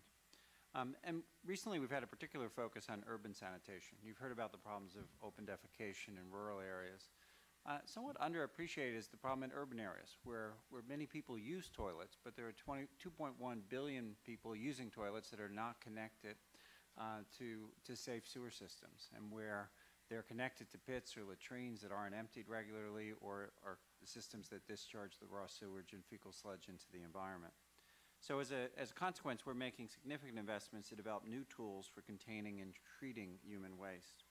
We focus on urban sanitation and non-sewered approaches because retrofitting large and rapidly growing urban areas with sewers is not only very expensive, but it's very, very difficult to do. Additionally, non-sewered sanitation systems present actual viable business opportunities for entrepreneurs who can capture energy in the form of electricity, biochar, biogas, biodiesel, and convert fecal sludge into fertilizer and other soil amendment products that may benefit agriculture. We're probably best known for our Reinvent the Toilet challenge. In fact, just a few weeks ago, together with the Governor of India's Department of Biotechnology, we hosted the second Reinvent the Toilet Fair in New Delhi, and we're able to see some considerable progress in engineering solutions that can help bring us closer to a transformative technology that would benefit probably first urban sanitation, but then ultimately rural sanitation as well. We're also investing in better emptying and processing technologies. And while we think those technological innovations will ultimately be transformative, we recognize they're not the only answer. We're going to need innovations, as many have talked about, in business models, in public-private partnerships, to ultimately bring sanitation to everyone and to make it no longer the lagging MDG indicator. Thank you. Thank you very much. I think your comments are relevant from many perspectives, but one of them is, of course, the very rapid urbanization going on. We heard the figures, was it 70% in some years' time, but already today, almost 60%, or is approaching that. And of course, the sanitation challenges and the infrastructure challenges are enormous. Mostly, unfortunately, poor people who move from rural areas to poor countries' urban areas, and there is no infrastructure. And you have this creation of slums. And the 2 or 3 cholera outbreaks that we have seen recently actually are in those environments. So here we have a huge challenge. And if you add to that the water scarcity problem, we can't have a system where people flush 4 to 6 liters per person every time they go in the toilet. We got to have new solutions, so I'm very glad you are moving in that direction. Now I wish to invite Dr. Kaifala Amara, Minister of Finance and Economic Development of Sierra Leone. Sanitation often suffers from weak leadership. Of course, nothing of this is represented in this room, I'm sure. I know Sierra Leone is making good progress on sanitation. Can you tell us how you are leading sanitation and what additional plans and commitments you are tabling in 2014? Now, let me generally congratulate Sierra Leone for what you have achieved in the last few years. We actually closed our peacekeeping operation there because we had done our job and you had done our job. It was one of the happiest moments for Ban Ki-moon this year, with the year of bad news, but we really congratulate Sierra Leone for your work and give you all support, would give you all support in the continued efforts of your country. Thank you so much, Mr. Moderator, Excellencies, colleagues, distinguished ladies and gentlemen, good afternoon. As required, let me make it short. When we put together the agenda for prosperity that will take us from 2013 through to 2018, we decided to prioritize sanitation and hygiene. And so, therefore, it happens to be one of the flagship projects now being driven by the President himself. At sector level, led by the Ministry of Health and Sanitation in collaboration with the Water Resources Ministry. Ministry of Finance provides support. This is part of the free healthcare initiative introduced by His Excellency the President, helping pregnant women, lactating mothers, and children under the age of 5. So it is an addition to that strategy. So what we have decided to do is to establish a whole directorate responsible for sanitation and hygiene. And one of the key action points that we have taken is to train 230 public health aides that will now be deployed in respective communities across the country. I must say that government is doing this in collaboration with development partners, as well as the civil society. But it must be said that the role of partners have been very, very phenomenal. I wouldn't say they have taken the lead, but their role in this particular initiative have been very, very phenomenal. Now, we are aware that to scale up sanitation and hygiene is just a way of scaling up the potential of developing the next generation. But it meant also that government should be able to up resources. And so we have made a commitment that going forward, government will continue to increase resource allocation to this particular initiative. The strategy is, as we are moving out of conflict, and as the UN has weaned us off and that we are making progress, we want to ensure that we take our destiny in our own hands, but ensuring that we invest in areas that are as strategic as sanitation and hygiene.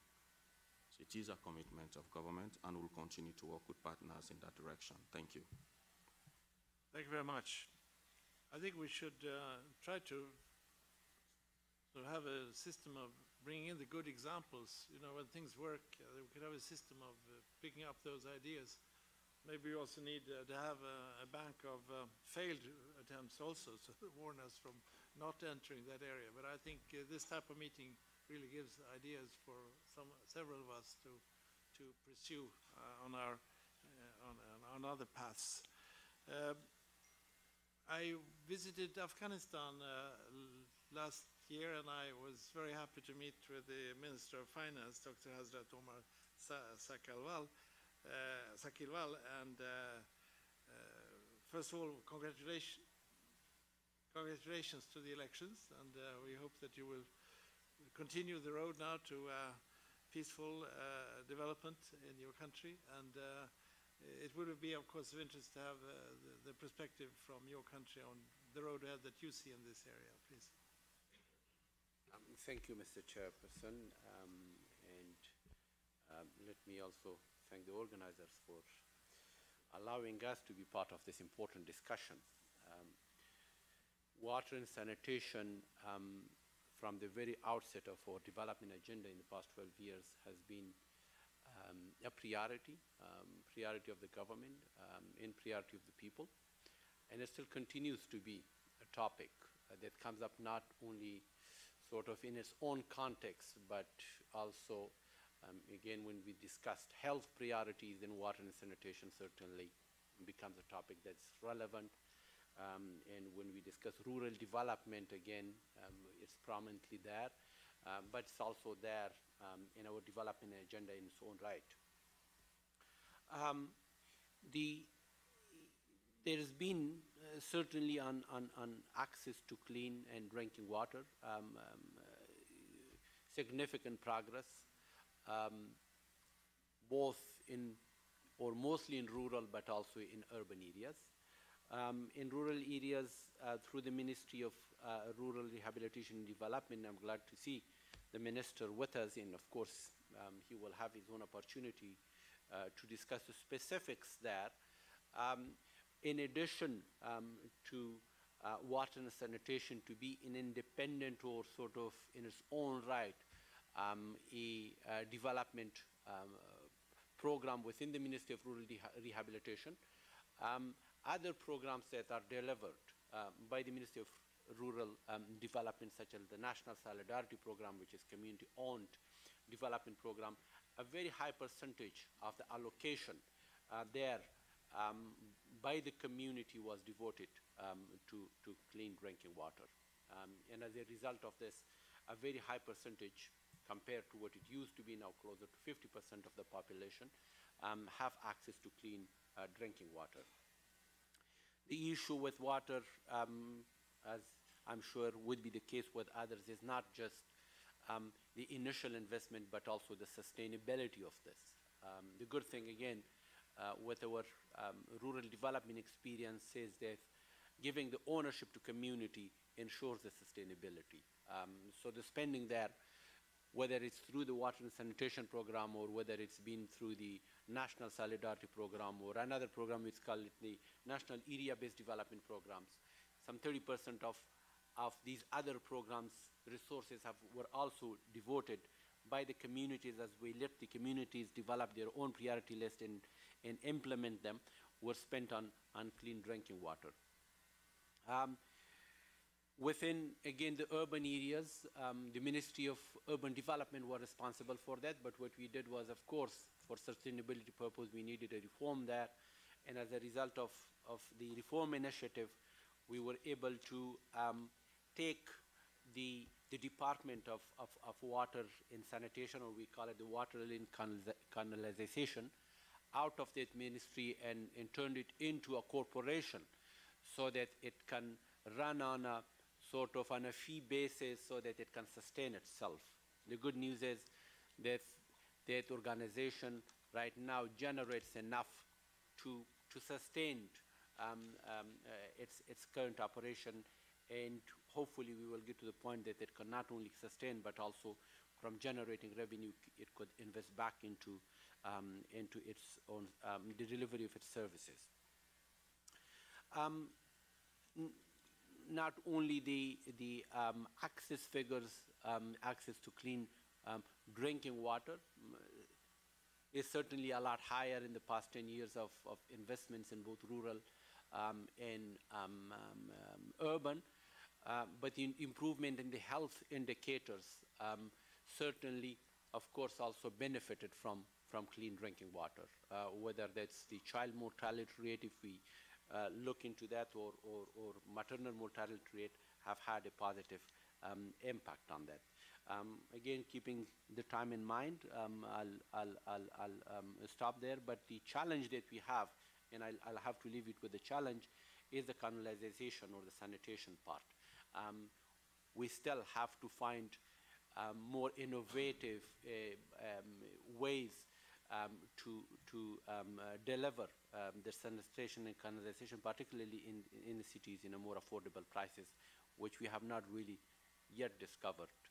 But we certainly, in these sort of meetings, could benefit from the experiences of countries where it has succeeded. Thank you very much. I think you know how strongly the world hopes that the Afghan people will meet another future than they have faced for so many years.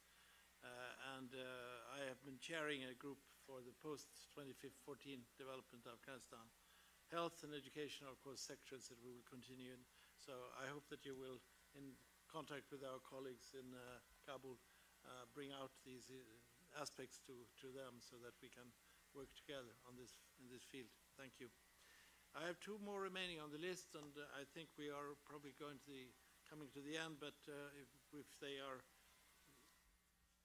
dealing as strictly with time as their successors, their predecessors, we could probably make it. Mr. Takeshi Osuga, you represent the Japanese government and one of the most generous donors to the WASH sectors. Do you plan to, if I may put it directly, maintain your level of support for the future? Are you here? Yes. Thank you, Mr. Deputy Secretary General. I'm responding on behalf of my minister, Minister for Foreign Affairs, who also covers the mandate of development cooperation.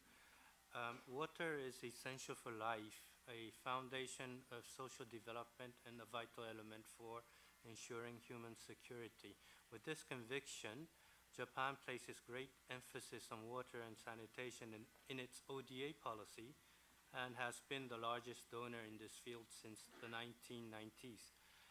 For instance, at the 5th Tokyo International Conference on African Development, TICAD 5, held last year, Japan pledged to contribute to the improvement of access to safe drinking water and sanitary conditions for 10 million people, as well as the human resource development of 1,750 water supply engineers over the 5 years from 2013 to 2017.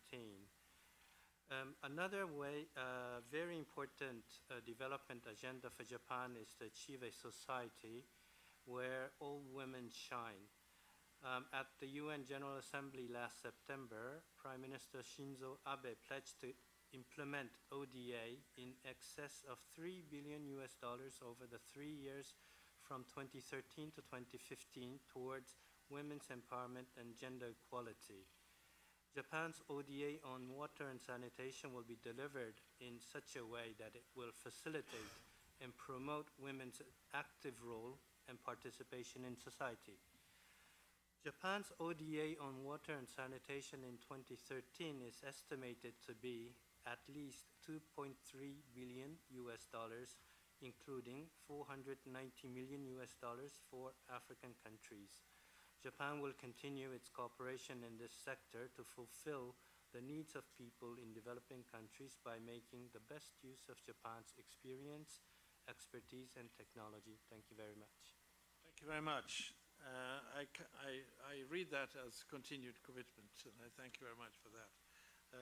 And now last intervention on my list, and unfortunately I think due to time for this part of the meeting, is to Sweden. Mari Ottosson, Director of International Organizations at SIDA, the Swedish Development Agency. Sweden has made a substantial commitment. Can you just in a minute or so give an account for what you would like to see part of that, what the elements would be of that commitment? Thank you very much, Deputy Secretary General. And to understand how our funds will be invested, I would like to give some examples of how Sweden works and of our priorities. Sweden supports global efforts towards achieving universal access to water, sanitation and hygiene by eliminating inequalities and ensuring sustainability. But we work both broadly and horizontally. And our support and our investments will be at the global level, at the regional level, and at the bilateral level, as well as down to the local level. And we do this in order to promote an efficient and sustainable and equitable use of the water resources, as well as affordable technology options and, of course, innovations, which is something that we are putting more and more attention to. And we will, of course, also support gender equality, women and children's rights. And the allocations to be made, they will be based on the anticipated expected outcomes of WASH, for example, such as an improved use of safe drinking water, improved sanitation access, healthy environments, and improved hygiene practices, and also an enhanced support for women, children, and families. And thirdly, an increased support towards strengthening national capacity, and with that comes, of course, accountability, legislation, etc. But we would also like to put emphasis on the need and importance of developing a proper and efficient monitoring system, as well as measurable indicators in all programs, not only so we can measure progress, but in order to properly assess the quality, not just the quantities, of the services delivered, as well as the outreach of the funds to marginalized groups. By this we mean people with disabilities, women and children, the elderly, the LGBT community, hence the overall impact of the program supported. And we will be working along with our partners and maintaining close dialogue with them in order to follow up on these processes. And finally, I would like to emphasize that we have heard today earlier that this is not only a sound financial investment, even though it will be a high return on investment. But apart from that, we must also take into consideration that the social, health, as well as environmental positive externalities and the results and impacts that arise from supporting WASH programs make this type of support highly relevant in the fight against corruption. So Sweden remains committed to the WASH. Thank you. It's good to end on that note, and I want to apologize to the participants who were not able to speak due to time constraints. I know many of you have made commitments presented yesterday, and I regret that you could not elaborate on this at this meeting. But I think we covered a lot of territory, as one says, and I also want to say that we have several donors and development banks making significant financial commitments who have not spoken here, including Switzerland, Netherlands, Austria, France, and the African Development Bank. So I want you to recognize your contributions.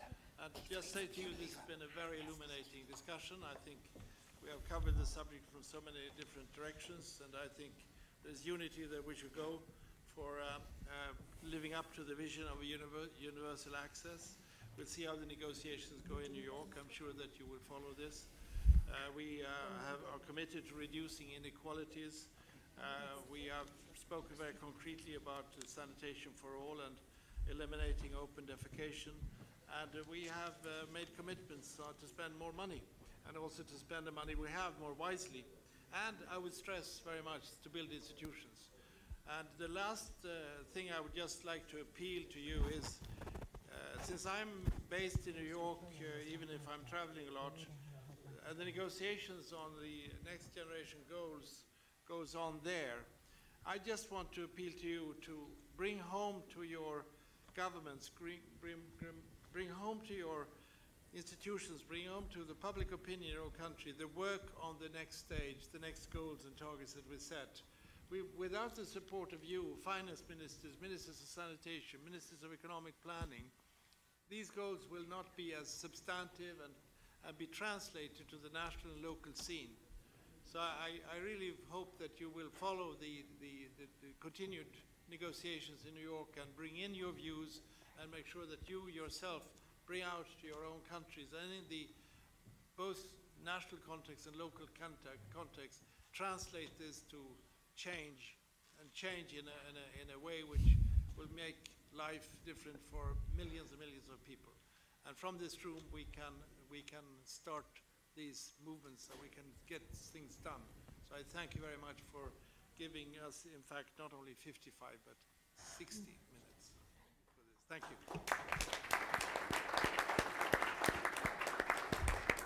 Thank you so much, Deputy Secretary General Eliasson. I just wanted to let you know that we had hoped to have the minister from Rwanda, Minister Gatete, joining us. and we can't find the minister.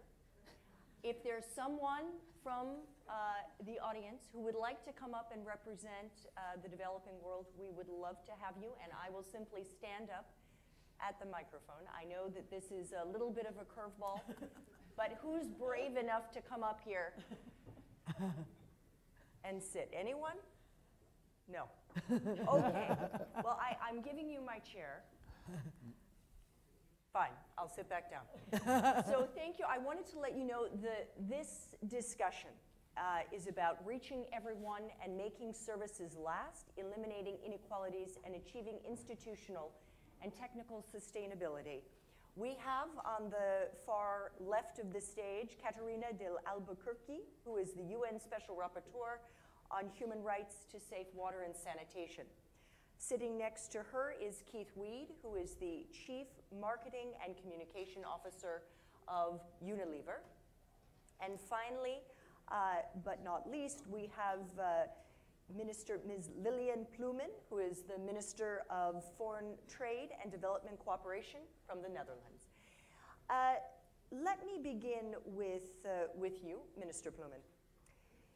What are the ways in which donors can realistically invest in core country systems and at the same time ensure that the focus is on infrastructure, capacity building, and reaching the poor? We heard so much today about the importance of sustainability. Please. Thank you very much. Good afternoon to all of you. Very happy to see you all here while we're discussing the important issue of universal access to water and the responsible management of water, which I think for any government in any country of the world remains a challenge. And an issue where I think all of us need to share lessons and learn lessons from each other. The Netherlands has been investing in our own systems in our country for decades, but we've also been investing in systems in some of the countries that are represented here. Around $100 million a year is our contribution, and we're very much dedicated to continue to keep up that investment. Let me say that first. Secondly, we're very happy also with the Secretariat of Sanitation and Water that's being set up. We are contributing to that, which is good news, but even better news for, I think, much of the audience here is that we will sign the agreement during a soccer match between Ghana and the Netherlands in a few weeks. So if you manage to get tickets, I would invite, please come, because it will be a challenging match combining the important issue and promoting the important issue of access to water with what is close to our heart, being winners of the World Championship in Brazil this summer. Anyway, having said that, I think we learned three lessons, sometimes the hard way, so I really want to share them with you. One is that it's key to place sustainability at the core of our joint efforts, which means that all of us need to be very conscious of the role of local governments, again, in my own country, but also in many of the other countries represented here. So technical assistance, working together on the level of local government, exchanging practices would be key. The second lesson that we learned is that if you don't put sustainability at the heart of the agreements that you make with the different parties that are involved in access, getting access to water, then it will be lost somewhere. So we are putting in our contracts a sustainability clause that says we're going to negotiate with all involved as part of the signing of the contract how the next 10 years we can keep up the effort, which I think is a call to action that I would like to make to all of you, to include also a sustainability clause, and we're very happy to share how we are doing that. And my third and last point would be, and Unilever at the stage is point in case, I would say, is include the private sector, because the private sector has a lot of experiences to share. They're a key partner, I would say, in inclusive economic growth. We've had very interesting experiences in private partnerships around water, which really strengthen, I would say, the efforts of all involved. So here's the 3 lessons that we learned, and very much willing and eager to hear the lessons of all of you so that we can make this work the coming years, because obviously also post-2015, access to, universal access to water will be a challenge that we need to work on together. I'm curious, for those of you in the audience, how many of you have received money from the government of the Netherlands with that 10-year sustainability clause? Could you just raise your hand? Yeah? Okay. And are you happy? And are you happy? Yeah. Yes. I'd like to turn to you, Ms. de Albuquerque, and ask you about the role that you envision governments and donors playing in reducing inequalities. In eliminating inequalities, please. Yes, elimination. Yes, let's talk about elimination. At least progressively, but Absolutely, elimination of inequalities. Yes. Well, I see 4 important measures. First, adopting legislation, having regulatory frameworks, and also recognizing at the national level, as many of you have done, the human rights to water and sanitation. This is a crucial step, the legislative framework, to ensure then accountability, and I will talk about accountability later. Identify, then the other thing is have the data. Identify who has been left behind. Collect the data, disaggregate the data. Who has access to water and sanitation in rural areas and in urban areas, in formal settlements and in informal settlements, among persons with disabilities and persons without disabilities, ethnic minorities and the rest of the population. So this is crucial, and in this context, I don't see Dr. Cheng in the room from WHO anymore, but I wanted to congratulate WHO on the GLASS report that we received yesterday, because I think it brings us fantastic data on inequalities, and I think that it is data that should be food for thought for all of us, for governments, for national governments, for donors, bilateral donors, multilateral donors, for everyone. So that's one thing. And then the third thing is act upon the data that you have. Target the most marginalized, prioritize them, and be aware that because they don't have access, or they have a lower level of access than the majority of the population or the other part of the population, these people here need more investments. We need a faster rate of progress to make them, to lift them up, to make them at the same level as those who have access. And when you think of donors, Madam Minister, you inspired me, because what I was going to say is that donors should give funding according to human rights criteria. So you were talking about your famous sustainability clause. Well, I would call upon donors to also include an elimination of inequalities clause in all their support, bilateral cooperation to other governments. And we heard some interesting things here in the room. I had heard some before. For example, DFID, that decided to integrate an elimination of discrimination against women clause in their work. Switzerland, the Swiss Development Cooperation Agency, which has integrated the human rights to water and sanitation in all their projects. What Sweden just said, elimination of inequalities. I think these are important examples, but I think they should become systematic for everyone. And to conclude, to conclude on these 4 points, accountability mechanisms, set targets, set benchmarks, monitor progress or retrogressions, and include the elimination of inequalities in the post-2015 agenda. Without targeting the most marginalized, I've said it yesterday, I will say it again today, we will not get SWA, we will get SWS. Sanitation and water for some, and that's not what we want. We want the A, we don't want the S. The benefits that we can get are innumerous, and this is the reason for doing it is because of the benefits that we can gain. Many of you have mentioned the benefits today and yesterday in the room, but it's also the right thing to do from a human rights point of view, an ethical point of view, a moral point of view. It is smart, and inequalities signal danger for long-term sustainable economic growth and democratic governance. Human development, education, women's rights and dignity, as we know, are all promoted, but only when everyone has access to services, not only some. Thank you.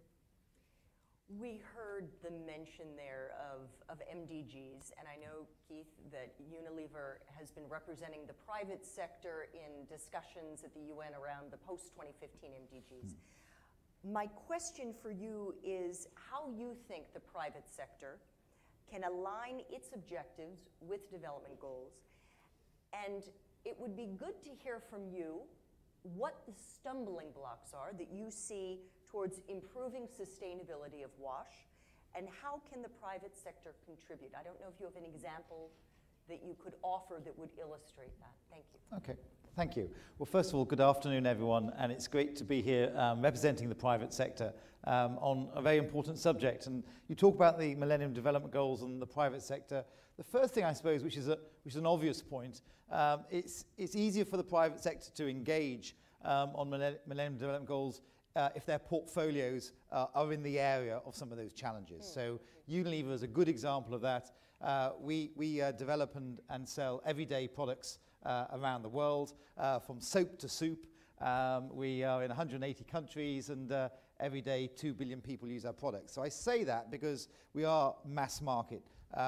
And for the WASH agenda, I mean, that's really very relevant to us, because we produce products that, on one side, clean toilets. We have home water purifiers that people can then get safe drinking water from, right the way through then to soap and hand washing. So the WASH agenda is obviously very close to some of the things that we strive to achieve on an everyday basis. But as far as you're saying about some of the challenges, and I'll come on to some of the examples. Some of the challenges, well, the first challenge is I think actually the WASH agenda as WASH. And I think it's much easier to engage intellectually and, of course, have a focus on some of the big infrastructure challenges around sanitation and around water, pipes and taps and sewers, etc. And I think one of the challenges is the H of WASH. Now, you said you were scared about losing the A to an S. I'm scared of losing the H of WASH to WAS, because hygiene, I think, is an incredibly important part of WASH. And I think it's too dangerous to just look at the first part, because we heard earlier about the 2,000 children dying every day under the age of 5.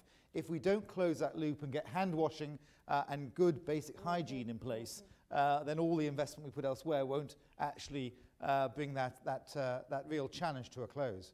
But if that wasn't already difficult enough, and I think many of us try on an ongoing basis to integrate across WASH, I think going a step further to integrate SUN as well, nutrition, scaling up nutrition, because there's no point talking about nutrition if then, of course, you have diarrhea hand in hand next door to it. So bringing those two together, I think, is another big challenge. And I think that, to me, would be one of the big sort of challenge and obstacle is WASH and then into nutrition. If I think another big challenge, and I'll give you a couple of examples, another big challenge for me would be around the area of scaling. So I can think of some really good examples of sort of public-private partnerships where we've done things together, but has it then been scaled, and is it sustainable? And I've heard a lot of people talking about that, and there's been a lot of good projects in the private sector under the banner of CSR, corporate and social responsibility.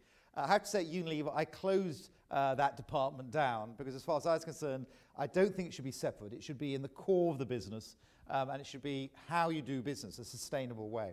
So on top of looking at the environmental and social sustainability, how do you get the economic sustainability? And that's a huge, big challenge, to get really ongoing business models that have a business case from the private sector and not sort of charity or donation approach. And I think that's when it goes from the challenges, I think, into then some of the solutions. So some of the examples, I've got three just to help us sort of get our mind around this.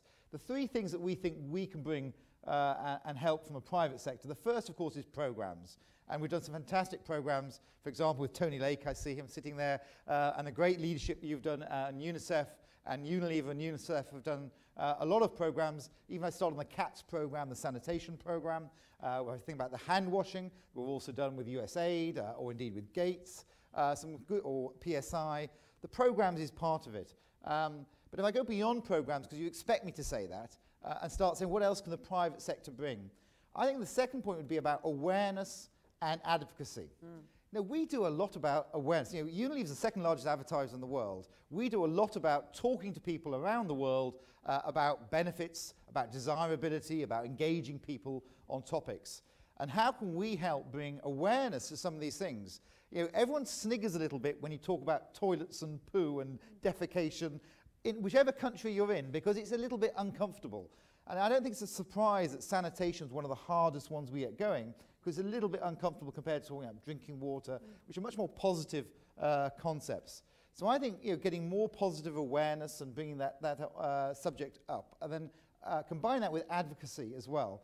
And the reason why I'm here, and the reason why I was yesterday at the SWA meeting, and the reason why I talk at different panels and places around the world is saying, yes, if we can engage the private and the public sector and get the government, get everyone together with civil society, I think we do have a real ongoing opportunity to make this work. So if I give you one example where I think that has worked well as a sort of an innovation in this area, I would say some of the stuff we're doing around behavioral change.